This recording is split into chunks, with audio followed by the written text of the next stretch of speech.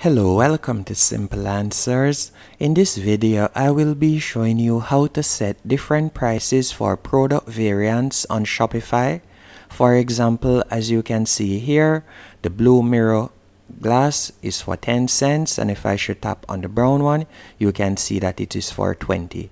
I'll be showing you how to do this. The first thing you want to do is go on your Shopify admin page.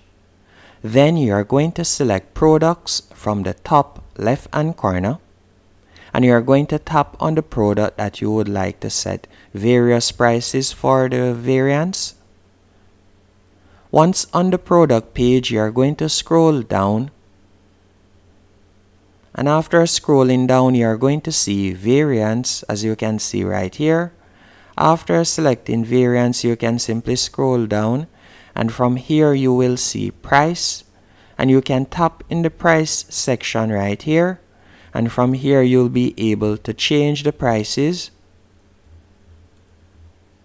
You can scroll along and you can change the price, as you can see right there. Once you're finished, you'll simply tap on save in the top right hand corner, and that's it.